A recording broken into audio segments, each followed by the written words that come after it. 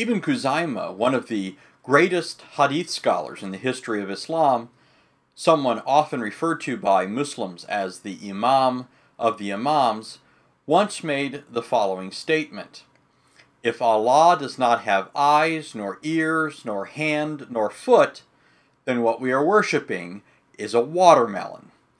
Ibn Khuzaimah said this because, according to him and what scholars refer to as the early traditionist school of Islam, fidelity to the Islamic sources, which teach that Allah has shape and form and so forth, demands that such terms be understood according to their apparent meanings, or literal sense.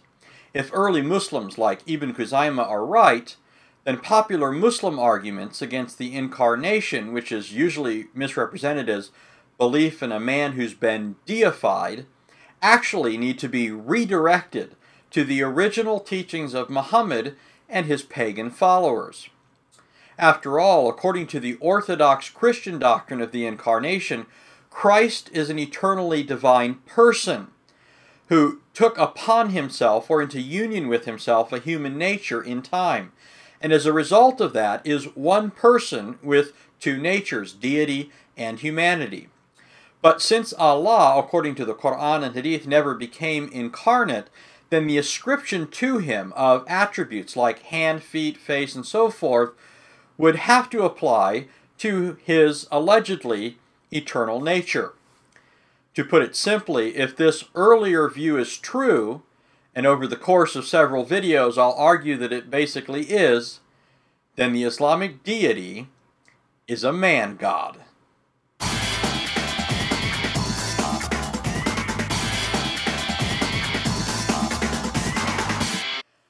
Some Muslims try to predetermine how this question is answered by appealing to two verses of the Quran that they believe preclude interpreting statements about Allah's body or bodily appendages according to their apparent meanings or literal sense.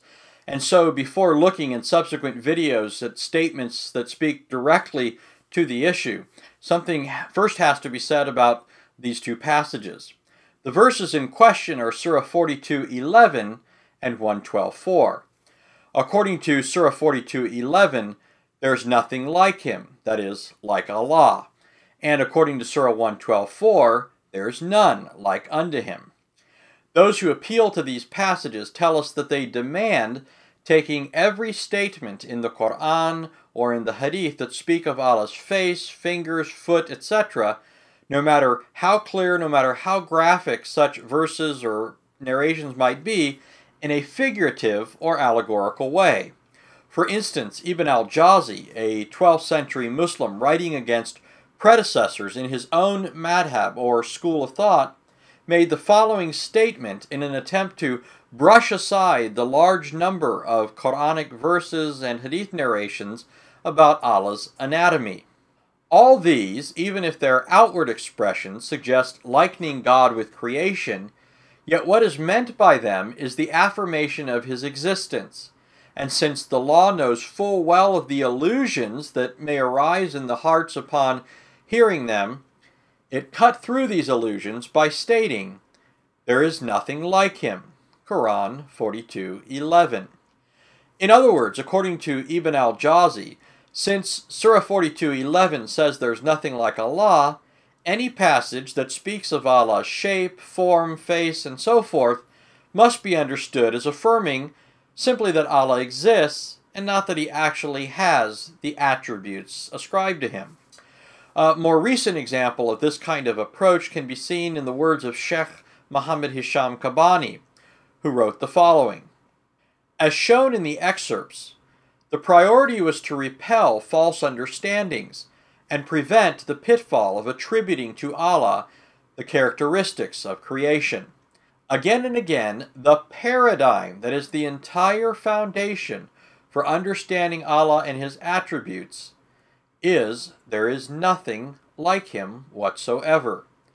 Essentially, what al-Jawzi and Kabani are saying is that their understanding of these two passages, which goes against the tide of what earlier Muslims believed about Allah and his attributes, must be made paradigmatic for the interpretation of any and every other statement in the Quran and Hadith on this issue.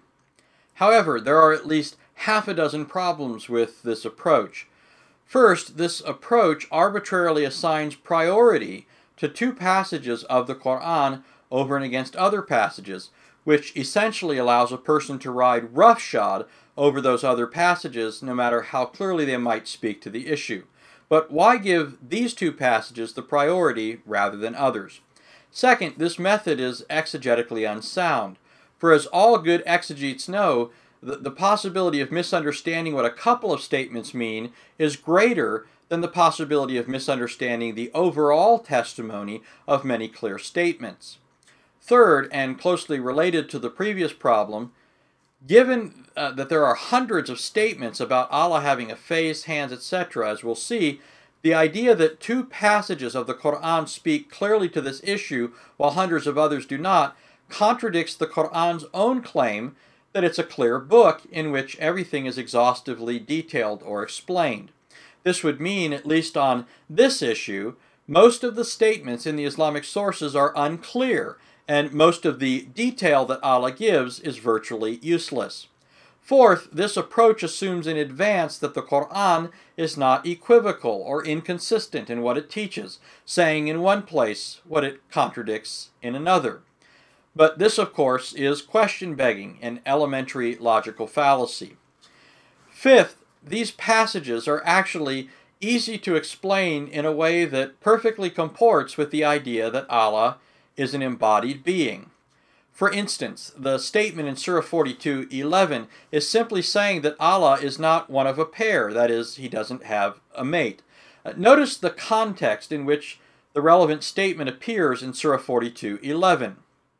Originator of heaven and earth, He has granted you spouses from among yourselves, as well as pairs of livestock, by means of which He multiplies you. There is nothing like Him. He is the alert, the observant. Quran 42:11. In other words, Allah has no spouse or mate, like men and animals do. This has nothing to do with the idea that Allah is a formless being without parts or passions.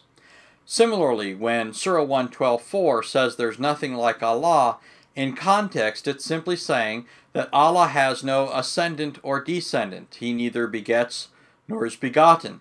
It has nothing to do with the issue of whether or not Allah is the kind of being who has a body and limbs. Say, He is Allah, the One, Allah, the Eternal. He neither begat nor was begotten, and there is none like Him. Consider a conceivable parallel.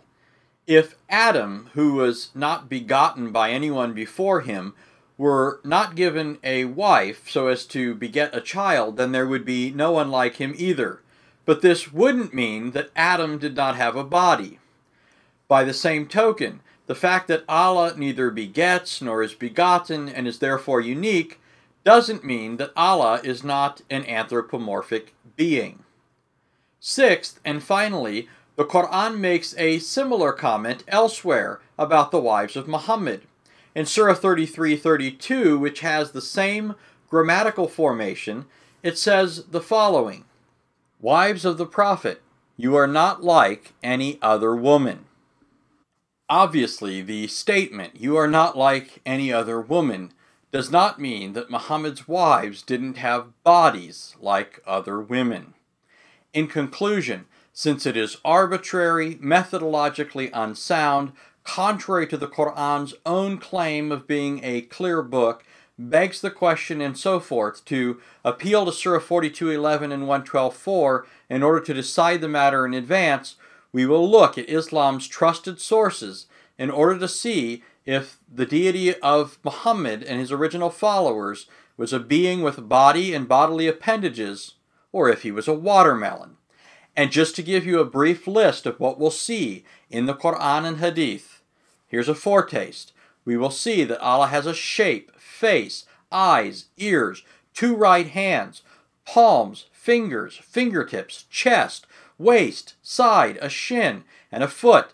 We will also see that He has dimensions, mass, weight, for which reasons Allah is able to screen Himself with a veil, live in a house, look out over a watchtower, plant trees, ascend and descend, run, shake hands, skim people's backs, and all of that is just skimming the surface.